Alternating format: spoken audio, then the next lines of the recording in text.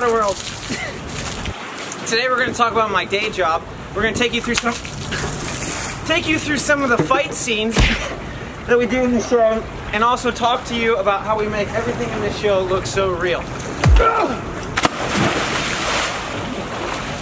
But first, go ahead and introduce my friends, Alex and Nicole. Hello.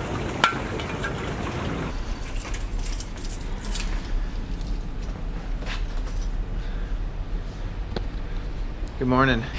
Today we're going to do a little ride along to Universal Studios.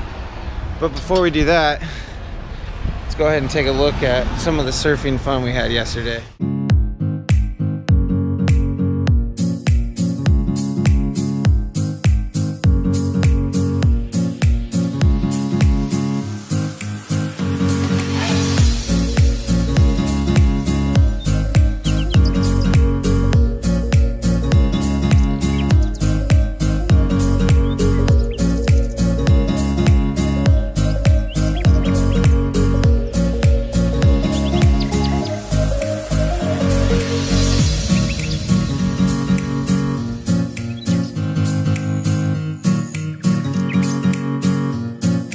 Travis Quist, first time on Chris's vlog.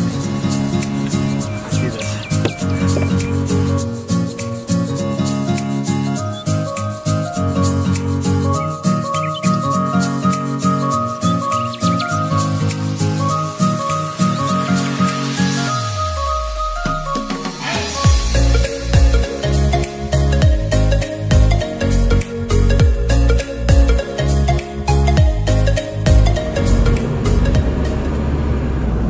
Right now we're in the midst of the Barham crawl. Everyone likes to use Barham. It's this pass that kind of connects the valley to the 101. The mountains around here in California really get traffic just all mixed up.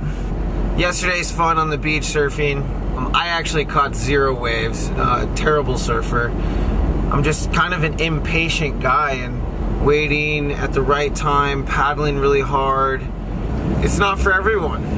What I like most about California is that you can drive to pretty much anything you want to do. Hang out with your friends on the beach. Big Bear is only 2 hours away. Up into the mountains a little bit. Maybe do a little mountain biking. And then in the wintertime, you get snow up there. There's definitely kind of everything in one spot. But I think everybody else likes that too. You know, that's what gravitates so many people here. It's sunny every morning.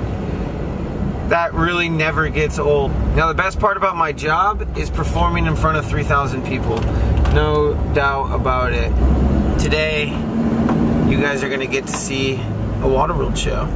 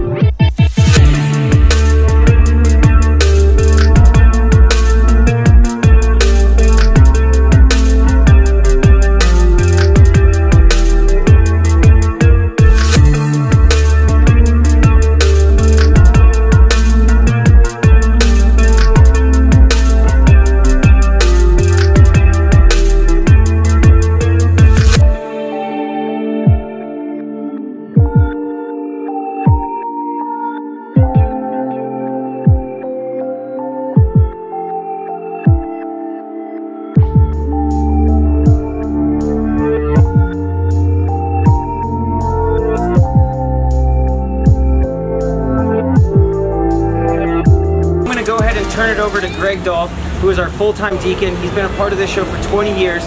He's also an instructor of fight choreography at AMDA University right here in LA. And a pretty good chef, too. Actually, cereal was about the height of my cooking experience. But thank you so very much for that, Chris. And hi, Nicole. We're going to be taking a look at combat, as he said. Combat's really theatrical combat, or sometimes called illusionary combat. So we borrow a lot from real world sound fighting techniques because it has to look like it comes from the real world. It has to look real.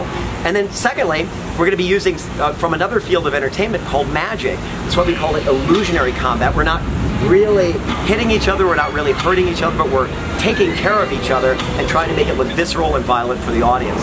And finally, we're pulling very heavily from the worlds of communication and storytelling and acting. So what we're going to do is we're going to take a look first at the fight that you might see it, the way you might see it, and just imagine that there are some pretty good sound effects that are being added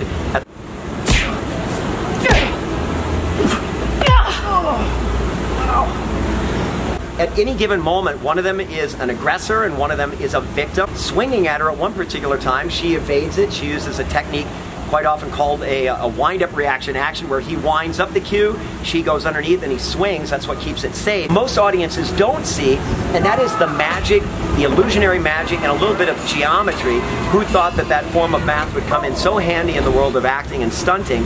But what I'm going to have them do is they're going to turn sideways in a moment so that you'll see that the weapon, which in this case is their fist, never actually makes impact. And then we'll talk about it. I'm even have them do it in slow motion. But let's see it at full speed, but side to side, stage right or stage left. So you can see what the average audience doesn't see.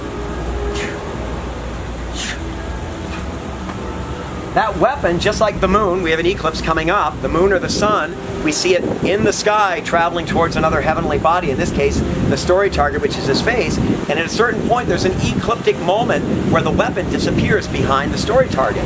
So she's just making sure that she's sending that in a safe path where that eclipse takes place, and at that moment of eclipse we would add a sound effect, followed by a lot of wonderful isolation from his body and acting of pain on the other side.